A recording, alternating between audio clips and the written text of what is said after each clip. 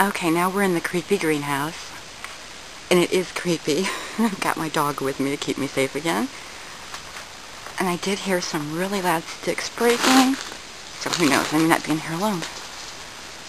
But this is the greenhouse that's covered, fully functional. They're going to turn the water on for me. It can be heated, but I don't think we can afford that. But hopefully this is a before and after. When you first walk in, you're bombarded with these weeds. And you've got the table and the dirt. I've got everything I need in here except for plant starts and seeds. It's going to be a lot of work.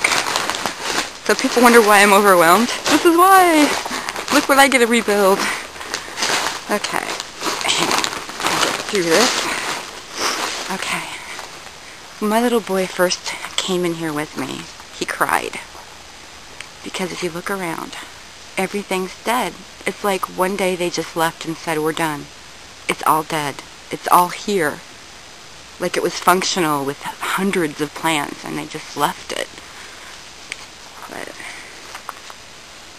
you see, that'll have the tags in.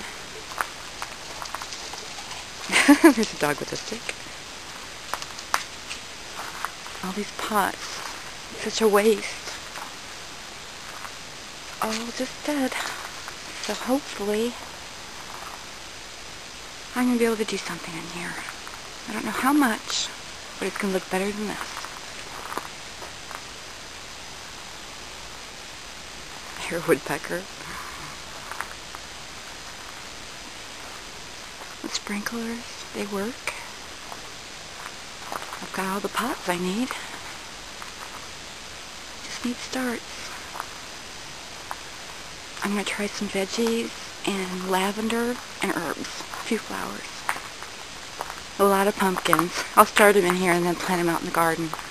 So I'm hoping by this fall people can come. We'll have a little veggie stand where they can buy pumpkins and gourds and some veggies. And maybe come in my little shop I made in the basement, kinda, and they might buy some art. Some spooky hollow art. Because how spooky is this? I'm telling you. Spooky Hollow Farm. No. I can't wait till it gets warmer. I can come in here and start. Where to start?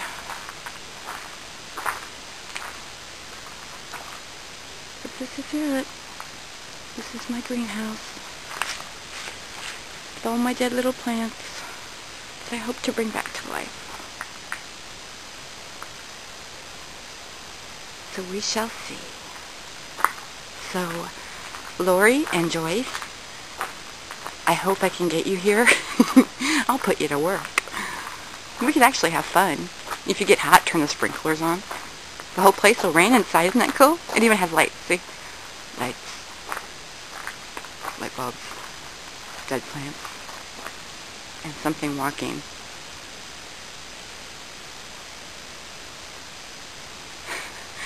Okay, some animal is walking over there and it's not very quiet. This morning I saw a coyote, but I don't think a coyote would hang out in the greenhouse. I hope.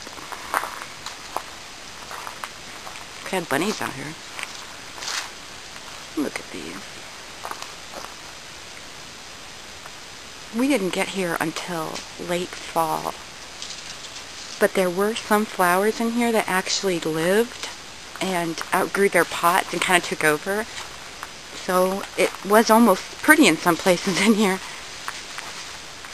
So this is before, and hopefully when it gets warmer and I get some plants in here and some loving care, I can show you a better after.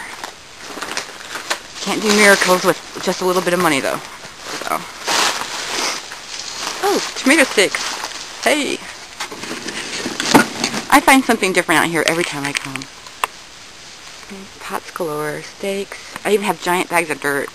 Right there's a giant bag of dirt. Okay. I'll go ahead and leave this on so you can see the outside of our farm that needs living care. The door needs fixed too, obviously. If I can get through here. There is the train station. My little boy loves it when the trains come. And when I take him to the bus, it's way down there at the end of the driveway. Way down there. That's all our front yard. Right here. I love it out here. Love it, love it, love it. Especially when it's warmer, it's so pretty. There's the other greenhouse with no roof. Can't do much with that yet. House up on a hill, hidden by trees.